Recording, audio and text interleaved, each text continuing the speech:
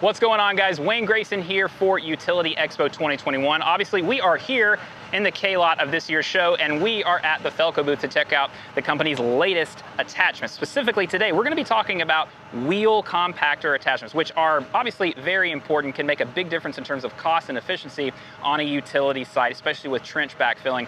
Now, we're going to be talking about the traditional wheel compactor, with your kind of standard kind of height of tamp design, but we're also going to be talking about this piece. It's a 3-in-1 attachment that Felco has introduced that not only allows you to do static compacting with that kind of, with a very kind of like recessed tamp design on the drum, but it also allows you to do vibratory compacting with a plate that's built into the back. All right, guys, so like we said, we're here at the Felco booth, Utility Expo 2021. We're standing here with Sean Papst. Sean is the CEO of Felco Attachments. And Sean, we're standing here in front of a new wheel compactor that you guys have put out on the market. Now, I understand that this is one of those tools that's maybe not necessary for most types of work, but it's a nice thing to have for a lot of guys out there. So kind of take us through this particular attachment. Yeah, this is our Felco wheel compactor. This is a 24-inch wide version. This is designed for basically backfilling or compacting most soils, that clay-based soils. Really, the design and the pads on there are the work to knead the soils into what you need to hit compaction in the 90 percentile range. And then we've got the scraper systems in there to clears the material as it goes through the wheel so it doesn't bind up the wheel. This one's built for the 20 to 30,000 range machines, but we do build them up to 100,000 pound capabilities. When we were talking earlier, you were kind of taking me through like one of the kind of defining features of this attachment is that kickstand in the back. Tell us a little bit about that. That was kind of a neat discovery. Typically, there's on the back, there's a leveling blade was its true name, but it became apparent with quick couplers that it was nice to get it out of the dirt and off the ground. Sure. So operators could more easily detach it and reattach it to their coupler system. So it's, leveling referred to as a kickstand now, but guys do use it to push and pull material into a trench and level out a lift of dirt before they then use the compactor to get their compaction. One of the things that we talked about is that you guys have put a lot of time and attention into making sure that these attachments work with tilt rotators. Take us through some of those design considerations and what you would need to do if you were interested in kind of pairing this thing with a tilt rotator. You bet. No, we're really excited to see tilt rotators come to the States and their capabilities, and it really opened up a new market for a product, which is a nice thing to have happen. Yeah. For you're like, wow, that's another opportunity for us. Right. Because tilt rotators are amazing. The way they can grab, turn, and right now, typically operators are just one-dimensional, back and forth. Now you can tilt it onto a slope. You can tilt it across and compact that way. So it's really been exciting. And really, the only adaptation we've had to make was the nice thing about the tilt rotators is a lot of them have standardized ear assemblies, so it's their S dimensions, and this one has a wedge lock. Other than that, any steel wrist, N-con, rototilt group, we can build a top for that bolts onto this, and then they'd be able to grab and go. So there's no other connection issues that happen there. And then if you ever did want to use it on a traditional coupler, you could just get another top and bolt that on, and away you'd go. And you mentioned, kind of some of the, with the different angles and the ability to kind of rotate and everything with the tilt rotator, but take us a little deeper on how attaching, a wheel compactor to a tilt rotator kind of changes the way that you can use the machine. Like, how does it kind of expand even further on this attachment's capability? In Europe, they're used primarily vibratory compaction. A lot of our clay-based soils is really going to be a needed tool. A lot of these contractors not only do landscaping, rock placement, but they are getting more into utilities. And it's great because they can actually work around existing utilities.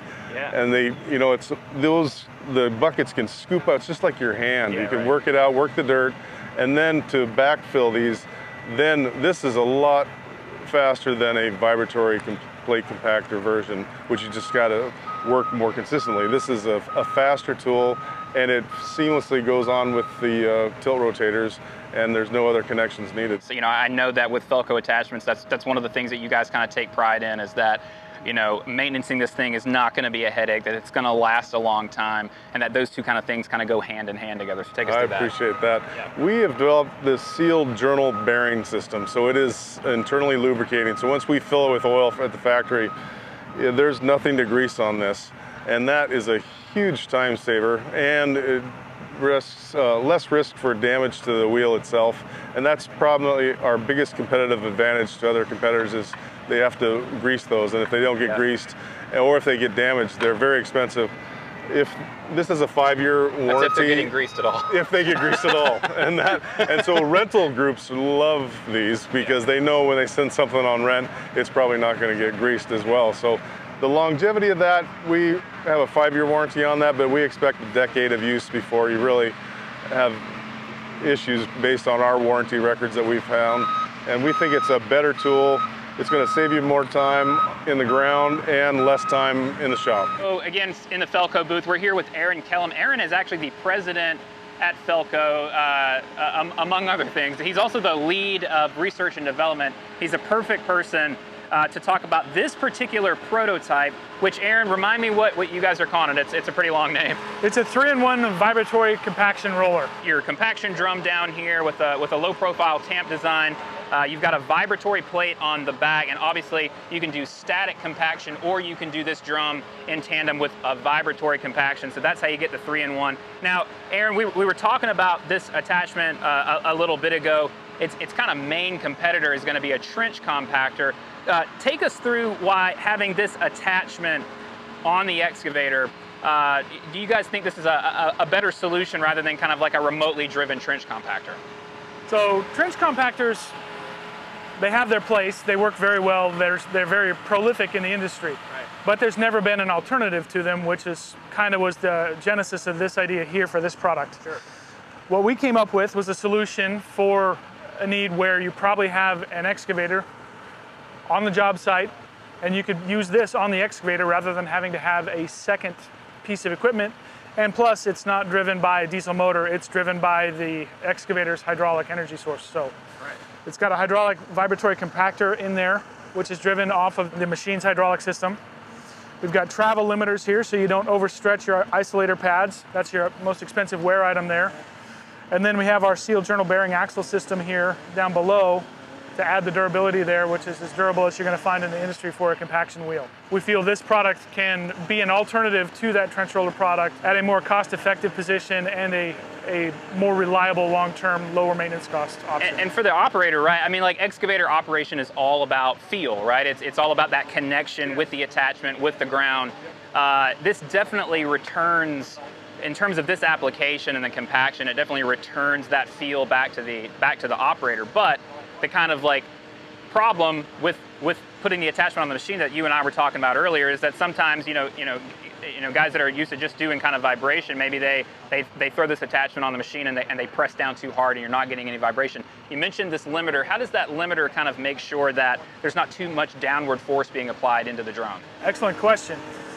We do two things here.